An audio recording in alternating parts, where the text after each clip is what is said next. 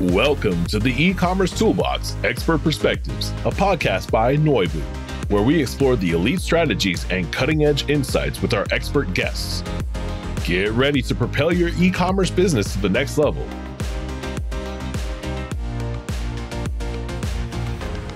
Welcome, everyone. Joining us today, we have Alizée Dard Belmont. She's joining us from New York City, previously was living abroad in Europe.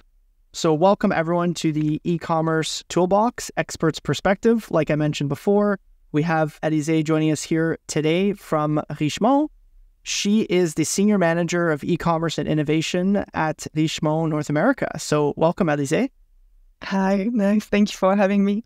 Very happy to be here today with you. As many of you know, Richemont has partnered with Noivo when it comes to error and bug detection. So that's how Alizée and I know each other, even though we might have potentially crossed the halls, because even though Alizée was all the way over in Europe, we actually went to the same university for a brief time. Because Alizée, maybe start us off by talking to us a bit about that, just because that's kind of funny. We're on the other sides of the world, but you came to the university in my hometown, and then maybe talk to us a bit about how you got into Richemont and how you got into e-commerce. Of course, yeah, that's actually a small world. But so, yeah, I did most of my studies in France, and I spent some time also in Switzerland. And yes, indeed, had a chance to do a uni exchange in Ottawa, in Telford. Great school. But yeah, I had a great time. Canada is amazing. And there was a great experience to meet another culture, just to understand how everybody works also here in Ottawa and overall in North America. But yes, I did business school, and then I specialized myself on the marketing side, and afterwards I was more interested in everything related to digital, more like the technology. I think even though it was trendy at the time, it definitely also kind of triggered my interest. So indeed, I started in roles such as product manager at Cleef Arpels. So I was definitely way more on the marketing side, more really working closely with R&D, with the creatives to really develop the watches. So far from the digital, but still I think it relates in the sense that we needed to make sure the product was perfect, that we offered the best experience to our customers, that everything was flawless. And I think it still relates to any part of the business, including the digital side. So I definitely learned from it, learned to make sure we offered indeed this luxurious experience. And then when I joined Richemont, actually with the group that owns Cleef Arpels, I was way more on the technical side, but still keeping in mind everything that I learned from my past experiences in terms of how to make sure we relate to the audience and that we have this consistent customer experience. So that was very interesting. I was also then at Richemont on the data side. So I had both hats, more in terms of the e-commerce side, really implementing the e-com project, and also on the data side. So make sure really we're reporting on performance, that we are optimizing our website, but on not only our website, I think we talk about a lot Omnichannel, which is also a trendy word such as AI, but I think Omnichannel for us relates to making sure we connect and we, again, offer the best customer experience. So connecting our customer through the different channels, they can really find information on the product, but also find the product itself, buy it, etc. So long answer to your small question. No, but I think that makes a lot of sense. And obviously, you have a really impressive resume, and you came up kind of at the brand level. And like you mentioned, you studied marketing and you kind of learned the inner workings at the brand. And now you're at the kind of parent company or global level. So I guess my next question is, how did your past roles kind of coming up through VCA and the other brands, how did that kind of shape your approach to e-commerce? Now that you're kind of more so on the innovation side, and you have more of a broad role, how do you think that actually influenced how you're looking at that today? Yeah, of course. Well, again, I think it really influenced in the way of envisioning digital, not only as a single channel, but thinking about the overall customer experience, because I think we tend to see one channel by itself, thinking about really the tech side, the features, etc., which is actually in the end just deserving the customer itself. So it's just one storefront among all the others. And being on this side of the marketing side and being closer to the customer themselves and understanding the markets, etc., I think it really enriched my vision in terms of having this digital storefront that is not only living by itself, but also living with the retail, with the call centers, and really making sure that we build these connections and that we offer what the customer wants. So yeah, I think that really helped in that sense. Then I kind of learned the technical skills on the way. This was just an add-on, understanding also the customer through the data, because indeed on the marketing side is more like user trends, like understanding what the customer wants, but more like on the interview or what we can see on like feedback from the clients, etc. And then when I joined more the digital side, we focus even more on like what are the customer journeys, what data we can find online, where we can find frictions. So like somewhere on the website, I don't know, we are losing our customers on the website, but also like can be through omnichannel journeys. So do we have like more appointments in boutique, or do we see a huge amount of call that like an increase of traffic in our call centers? Like every little piece of data is telling a story. And I think through the data, we can really better understand the customer, then better tailor the experience. So again, I think marketing is more like towards the product design, but understanding the customer. And again, I think everything just relates to the customer in the end. So that's kind of interlinked between the digital side. That makes sense. And I feel like that's a big part of the reason why, as you've kind of climbed up in your career, you're in a role like you're in now, which is effectively more so trying to look at it from like a more of a brand and group level. How can you drive better customer journeys to effectively, at the end of the day, make sure that the customers are finding and procuring the products the way they want to at the time they want to, with kind of the omni-channel experience that you guys are curating? Could you maybe talk to us a bit about, I'm sure there's some that are going to be really kind of curious about, in that transition from the brand to the group level, what are kind of some of the changing or some of the ways that you had to start looking at things maybe a little differently, or some of the things that you kind of learned throughout that transition? That's a really good question. And I think it's super important to have both visions, meaning that you definitely have a different approach when you're at group level and at brand level. I think at brand level, you are really more focused on the operational side. So maybe closer to the product, closer to the market itself, closer to the customer. I mean, you need to understand what our customers want. It's also about planning and making sure that over time we'll also deliver the right product at the right time. But like, I think it was really important to me, and like also looking back, to start at the brand level and then move at the group level, because it really made me understand like concretely what's happening on the market, what do we need to deliver. And then moving on to the group side, it's a bit more high level also, because you of course need to have a certain understanding of the market itself, the clients, etc. But you cannot go into too much details, or otherwise it's just overwhelming. So it's more about making sure that we at the same time tailor really the experience for each of the customer, but also make sure we can scale among the different brands, so we can have good foundations and also innovations on top of it that are working across several industries.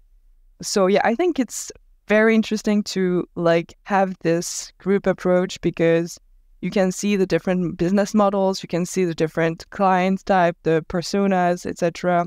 And also how they are the same across the different divisions that we can have. So watchmaking, fashion, jewelry, and at the same time they have different attributes, different journeys, different ways of converting, different ways of interacting with our products. So yeah, I think coming from the brand side, you really understand like operationally, what do we need to do for like, I don't know, day-to-day orders? What do we need to deliver to the customer in like 2 years, 5 years, longer, because it's a long period of time for watch developments. Then at group level, it's more, how can we scale? How can we help the brands to grow over time? What are the levers we can use? I think data is really important. And also, again, being at group level, you are less close to the market, and I think you can have leveraging the data. So again, understanding what are the frictions, the common frictions across the different websites. What can we do better? What functionality do we need to deliver? Having some benchmarks. So it's a bit more on a consulting basis. If I could compare that, it's really bringing insights, bringing knowledge, expertise to the brands that might not have the resources internally or capacity or whatever. It's a good balance to have both experiences.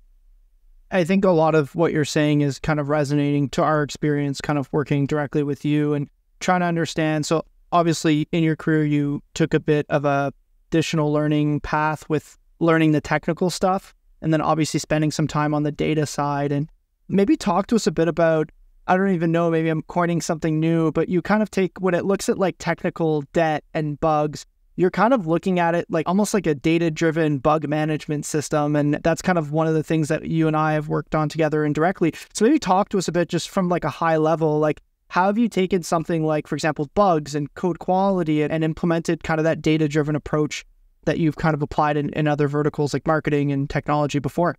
Great question. So indeed, I think being at Richemont, you have to take it at the data level, because again, we don't really have time to go like day to day on the website and like check, okay, this button's not working, this color is not right, or whatever front end bug we can find. And also, I think obviously there were several layers in the website. I mean, the backend systems just have, okay, maybe the servers are down, but that's like another problem. I think this is also making sure that different layers are working properly together. And the front end is just like what we deliver concretely to the customer, like what the customer sees. And sometimes I think we just tend to not see how much important it is to have like the front end working properly. Of course, the back end needs to be also excellent, but like boutique, for instance, you go to the boutique, I don't know, you cannot open the door. Like there is a problem. It's the same. You go to the website, you cannot just like click on the button, like add to cart, or I don't know, like complete my purchase. It's just like, all right, so I'm not going to come. I'm not going to find the product. So this is just too bad. I'm going to go to the competition or whatever, or I'm just going to find it on another channel. So I think this is something that really need to keep in mind. And the data is obviously like showing what's working, what's not working. And that's what's great in like the digital and website space, is that you can gather a lot of data to really identify those frictions and understanding, okay, what is super important, because you always have problems on the website, of course.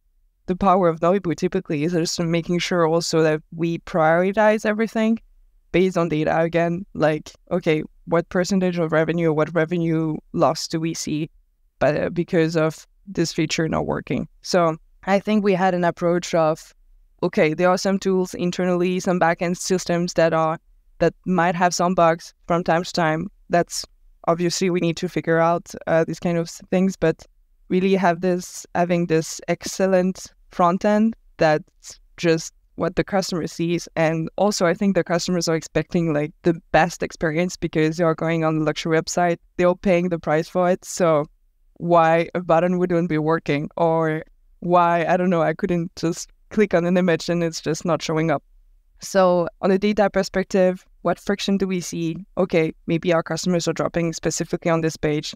Why is that happening? Is that because there is something wrong on the page? Is that because, I don't know, the lack of information? But I think most of the time we just don't catch the issues that a customer are seeing, or, I mean, not having that automated might just also not ease the customer journey. So they might be blocked or whatever. And conversion rate drop can be many things, but I think we, like the tech side, always have flows. So having this automation and be able to have tools such as Noivo really help automating bug resolution and prioritization, etc.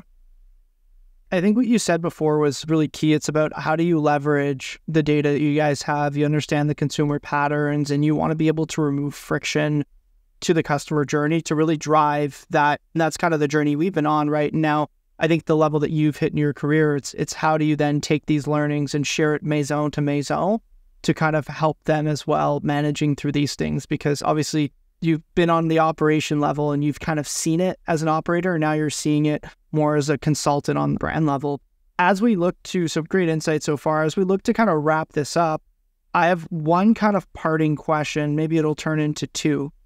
What are you doing this year to really ensure consistency across all of the brands that you're working with? And maybe this is a good time to talk about what you guys are doing with AI as well, or how you at least think about it, maybe less getting into what you're doing, but more so some broad strokes around it. So I guess this is a two-part question. What are you doing to maybe How are you leveraging AI to kind of deliver a consistent experience, or how do you think it should leverage rather?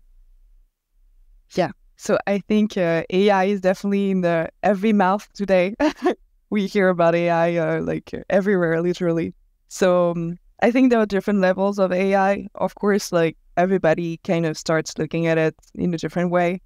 For us right now, so I think first of all, like AI for me is automation, is being able to learn from obviously past behaviors and kind of building up onto that and making sure we can automate some things. Either it can be bug detection or like improving the website experience overall, learning from customer behaviors, etc. So I think there are different levels. First of all, because AI is not just only on the website, it's also like it can be on the supply chain, it can be, I mean, obviously also on the website, but it's just like bigger than that. So there are several priorities. If I'm focusing on the website itself, more like the e-commerce part, definitely we are also relying on third parties such as Noivo, because you have the expertise, the stack, etc. that is really much more mature than that we could have, because we are not a tech company.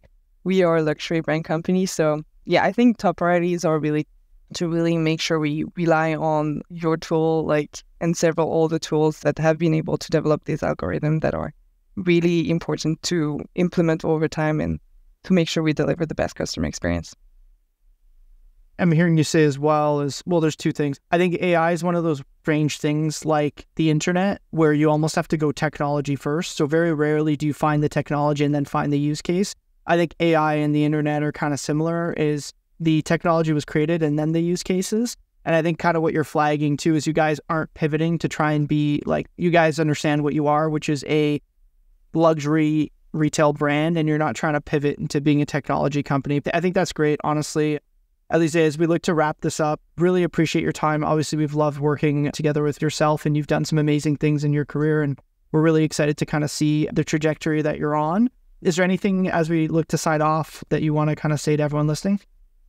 I mean, digital and websites and e-commerce and innovation is just a super exciting time right now, like super exciting industry to be in, great things happening. So very happy to have Noivo over time. We've done some great things together. We built up a great like operating model all around it, great adoption overall in our team. So overall, I think we're on a good way to have better websites and to make sure we deliver the best customer experience. So thank you. Really happy to see our partnership going on. Likewise. Thanks, Alizée.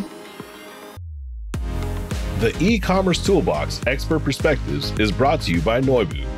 To find out more about Noivo and how we can help you debug your e-commerce site and rocket your revenue, visit www.noivo.com.